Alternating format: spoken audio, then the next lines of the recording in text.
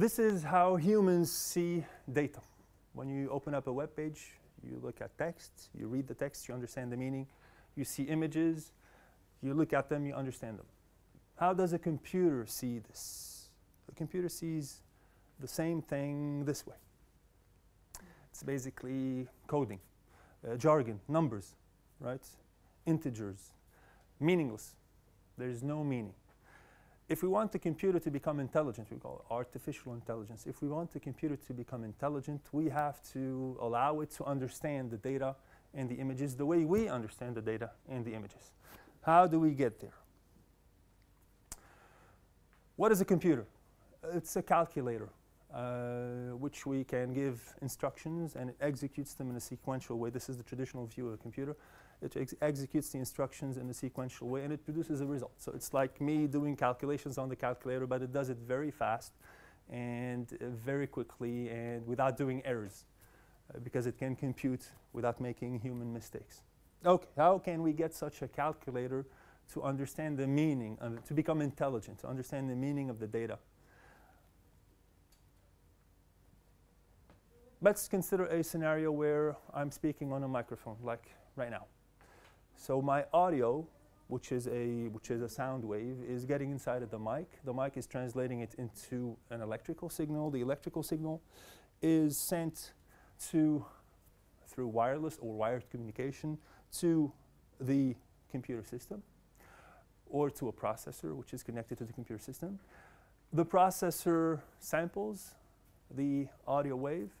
Once we sample, in other words, we choose different choke points and we get some samples, we can translate these guys into numbers. And from here on, the computer handles things. So I went from an audio to a bunch of numbers.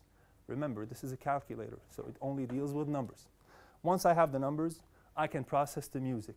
Same thing with text. When you type a certain word on the keyboard, it does not actually understand that it's a word. It understands it as a bunch of numbers. Every letter is a number. And then the concatenation of these numbers is the word. So for me, this is hello. For the computer, it's 011000 for the H, and then something else for the E, and so forth. Right? So I'd like the computer to not process hello as a bunch of numbers, but to understand that hello is a greeting in English. I'm saying hello. So you should say something back, which is hello back, or something like that. So how can I get there? The most basic form of the data we call data. If we have meaning assigned to the data, we call it information. A lot of people confuse both, but they are not the same. For us, experts in data processing, it's not the same. Information is when we assign meaning to the data. So this is a greeting in the English language. Metadata is data describing, or information describing the information. So who said this word? Where was it said? In what context? All of that we call metadata. Knowledge is the concatenation of everything, all the information and all the data put together regarding a certain piece of data. This is what we want the computer to understand. Whenever something is uttered out, textually, image, audio, we want the computer to understand the knowledge behind it. So how can we get there? Using different kinds of techniques, which fall under artificial intelligence. A lot of people confuse artificial. We were having this chat with Alexia a couple of seconds ago. A lot of people confuse artificial intelligence with machine learning. It's not the same. Machine learning is a subcategory of AI. AI is more generic. And you will see we need different kinds of techniques to do different things. Let's start with knowledge representation. When I'm speaking with you in English, you understand my English because you know English. Maybe you learned English in high school, in middle school. Maybe you are native speakers. You've learned the language. In other words, in your mind somewhere, there's some kind of a dictionary, a mental dictionary, which is there. Whenever I say a word, you connect it with your own understanding of that word. Just like looking into a Webster dictionary, whenever you're searching for a definition for a word, your mind is doing it automatically, and you relate to what I'm saying. If I were speaking in Japanese and you don't speak Japanese, you wouldn't understand what I'm saying because you don't have that dictionary. So we want some kind of a reference. We can communicate because we have some kind of a reference, a common reference, which is the English language. If I want to communicate with a computer using the English language, it should have the same reference of the English language that I have. So it should have some kind of a dictionary somewhere, and it should be able to process every word I'm saying, compare it with its own definitions in that dictionary, and connect the meanings so that it understands what I'm saying. Okay? Now, the traditional vision, or the traditional, most of you here are my age or a little older, so we've all used paper-based dictionaries, okay, before the Wikipedia and the Encarta and the digital dictionaries. When I was in middle school, I used to, whenever my teacher used to tell me, okay, go look up the definition of that word in the dictionary. So I used to flip it, locate the word alphabetically ordered, and then I'd have the definition. With computers, we can do things much more interestingly. Instead of having the words ordered alphabetically, why don't we connect them following their meanings? We can create some kind of a graph-based dictionary. We call it a taxonomy or an ontology. Some kind of a graph where every concept is a node, and every concept has its definition.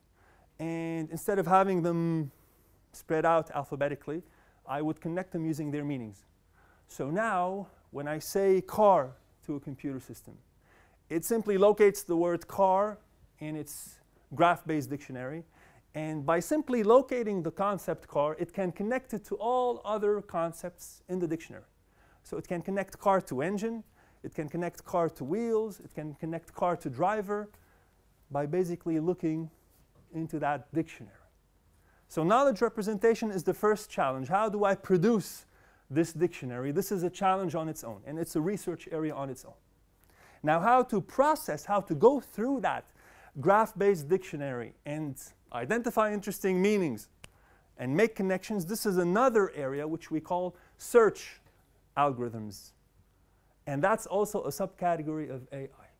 How can I identify the shortest path between one concept and another concept so that I understand that some concepts are closely related together, whereas other concepts are not as close.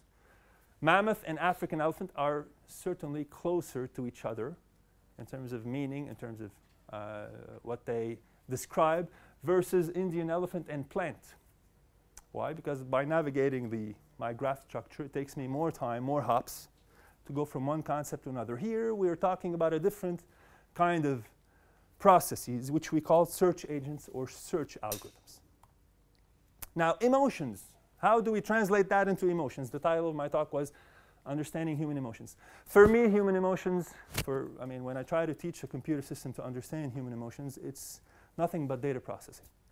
So if I have a dictionary where I have some concepts describing the emotions with their connections with other concepts, whenever there's a certain word that is being mentioned by the user, and whenever I want the computer to understand the feeling that is inferred through that word, I simply navigate my dictionary and I identify the closest feelings, the closest emotions. And that provides me with a score. Okay, the user now, I'm getting married. Word married, where does it lie in my dictionary? What does it connect to? And then I identify that married, for most people, could mean 70% joy, 30% sadness, 10% something else, right? I will get back to the context and how it affects things, because married for someone who did not have a successful marriage could be something negative. And that depends on the context of the person, so that I'll discuss later. So here in that regard, I'd like to show you a very quick demo of one of the projects that some of my master's students did regarding text-based sentiment analysis. They applied it on Twitter. So they thought, okay, a lot of people use Twitter to type messages. A lot of people post messages without actually understanding the emotions inferred through those messages. Sometimes the messages are violent, sometimes the messages are gross, sometimes the messages are too happy, too sad. So it would be nice for the engine itself to tell us, okay, careful. What you're typing now reflects 70% happiness, 30% sadness, 20% excitement. Is that what you want to express? If yes, keep it. Otherwise, revise it. It helps me fine-tune the emotions that I want to reflect through my posts. And here, The user can choose the emotions that are of interest to her or to him, and then the system will automatically identify the sentiment scores through those posts. Why is that useful? Sentiment or social monitoring and social conditioning, sentiment conditioning, right? If we want to publish something that is acceptable by everyone, it has to infer what we want it to infer in terms of emotions.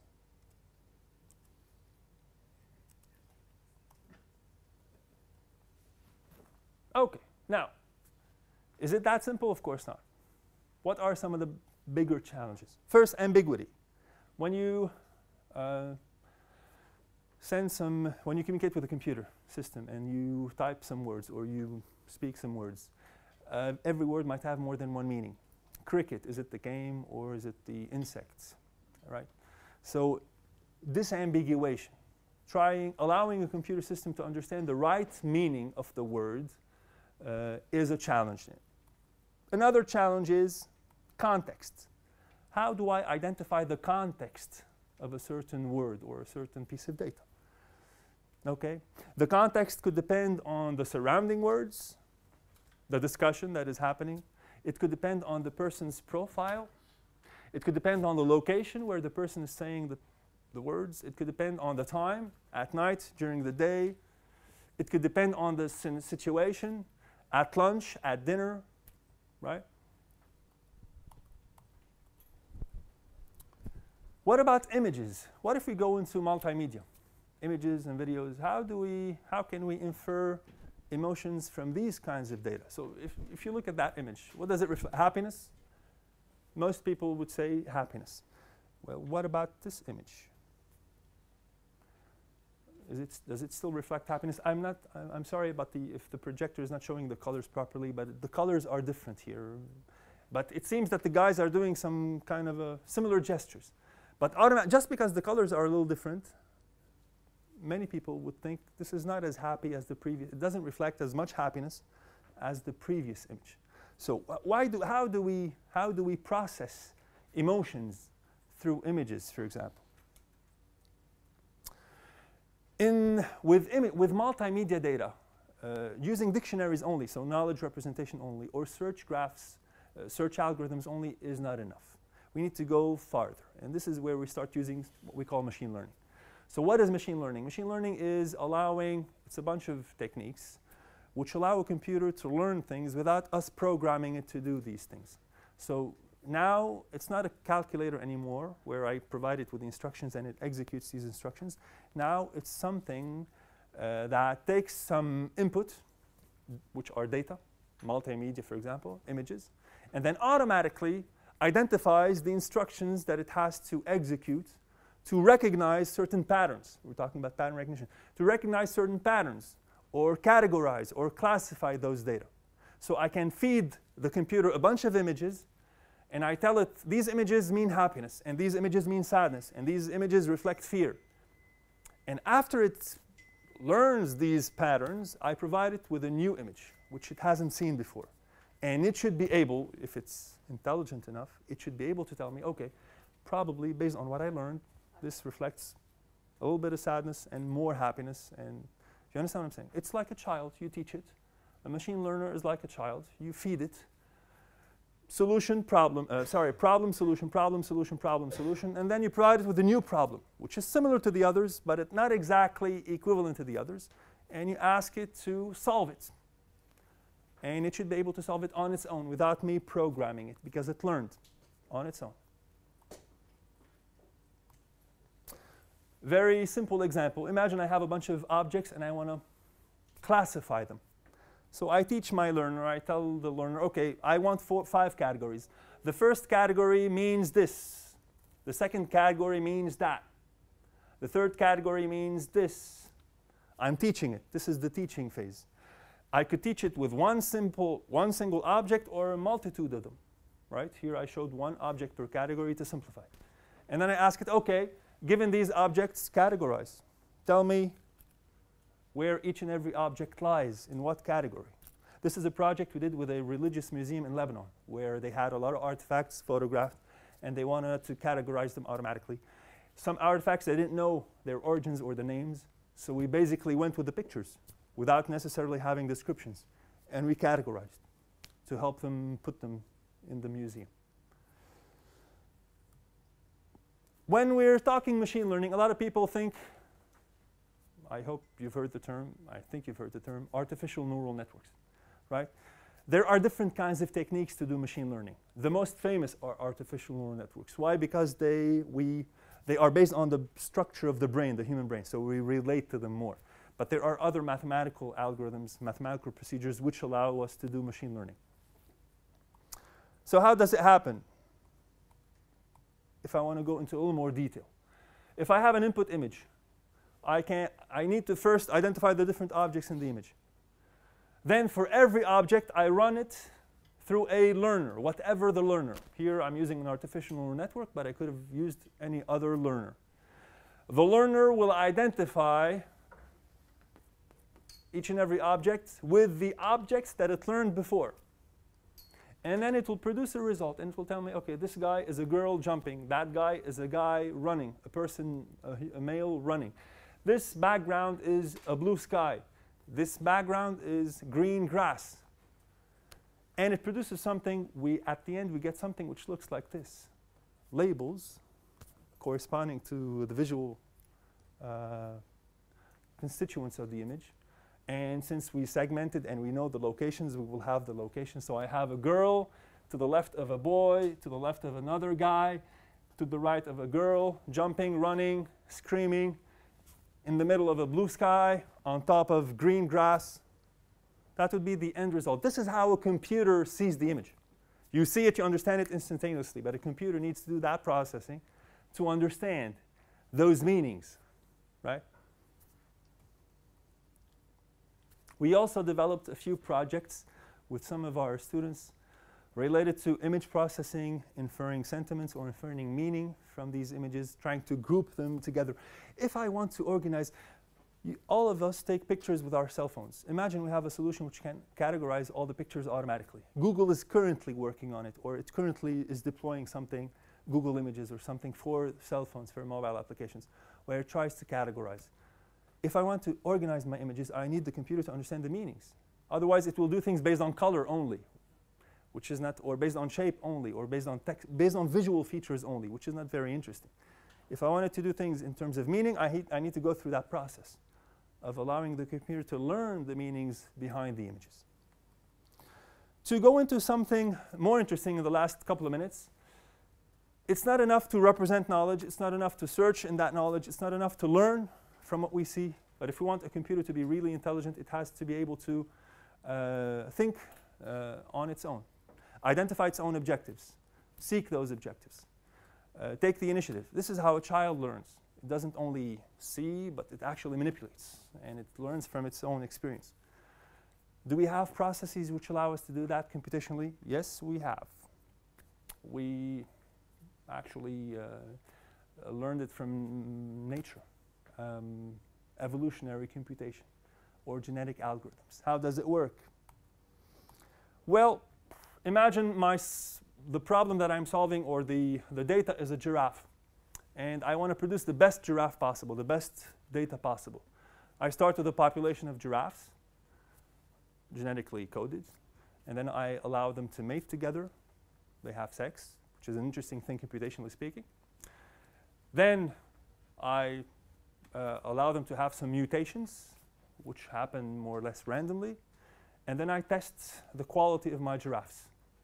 The giraffes which have a better quality, which can reach food easier, will survive. The others will die.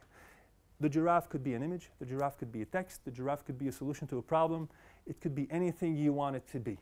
As long as you're coding it, you apply the process, and you get what you want.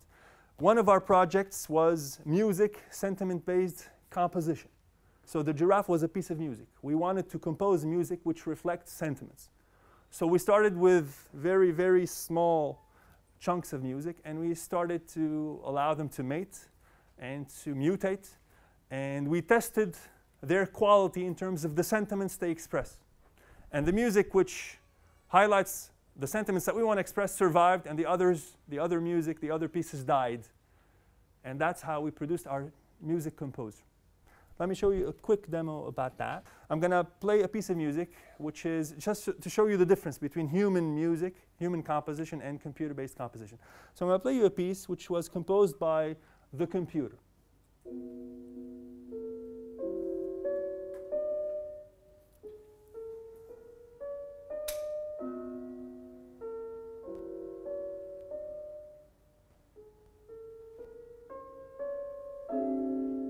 So you can feel that it's clumsy. It's a little clumsy. Remember, the computer is composing. The player is human, but the computer is composing. The composition is synthetic. Now let's listen to a real piece so that you see the difference. This is a piece which was composed by a real composer.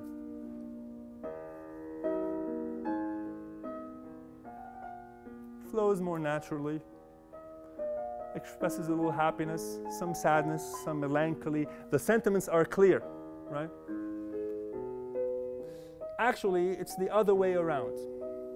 This is a piece composed by our own synthetic computer. And the other piece was composed by a human, modern composer called Aoibheann. So we are at a stage now where we can teach our computer system to compose music that expresses sentiments that we want to express. Right? And it composes correct music. And it expresses the sentiments that we want to express. Because every time it doesn't do a good job, we kill the composition. The bad giraffe, we kill it. And we keep the good ones. And after a certain while, it starts composing more or less perfectly. We can say perfectly, but it starts composing the way we want it to compose. To conclude, I'm going to go to applications. Why do we need to process sentiments and data? Social media, first application. Whenever you're interacting with social media, a lot of people express their opinions. We need to provide these guys with some sentiment indicators so that they are careful when they're posting something, that they're posting what they want to post, that they want to reflect what they want to reflect, because a lot of times we post and we don't know, we're not sure how it's going to be received by the others. Customer reviews, of course. We're not going to have humans read the customer reviews and analyze whether they're happy or sad manually. Let's have computers do that, right? They will batch process a whole bunch of reviews and then tell us if the customer is happy about a certain car, a certain product, or sad, not happy with something else. Population mood analysis. For example, in Lebanon, you don't need to go and do surveys to understand how the population is feeling. Just open social media up and analyze what they're posting. Right? And you'll see whether they're, before elections, they may be excited. After the elections, they're sad. Whenever something happens, people start posting something. Analyze those, and you can more or less identify how the population is feeling. Social monitoring. A lot of people, especially those who have difficulties expressing their emotions, like, for example, children with autism, they need solutions which help them condition or understand, relate to feelings better. Educational tools, which allow them to express or relate to the feelings the way other people, normal people, feel or express things. Of course, human-computer interaction. I'm working on my computer and I'm typing very hard. The computer feels that I'm stressed, so maybe it should start playing some music to relax me automatically. I'm driving my car, my children are in the back making a lot of noise. The car sees that I'm nervous because it's looking at my face, it's doing facial recognition, and it sees that I'm grimming a little bit. It should maybe play some music to calm my children down, because otherwise I'll be upset and I won't be driving carefully. Right? I arrive home, I slam the door. There's a shock sensor. It feels that I slammed the door. Okay, maybe it should start playing my favorite movie. Right? All of these guys require human-computer interaction. So feelings, analyzing emotions. Far future, 20, 30, 40, 100 years from now. I'm not talking in a couple of years. I'm talking in hundreds of years. Space exploration, deep space exploration. Okay, you say, why are we talking about sentiment analysis for deep space exploration? If you're going to send astronauts to outside, within the solar system or even outside of the solar system, they will be living together for months or years in a row in a tin can. The number one problem is psychology. How can we keep them from not killing each other? The ship has to be sentimentally or emotionally intelligent. it should feel when they are stressed and do something to relax them. It should feel when they are feeling anguish or anger and do something to remedy that. So show social conditioning on the spaceship. Okay, option number 2.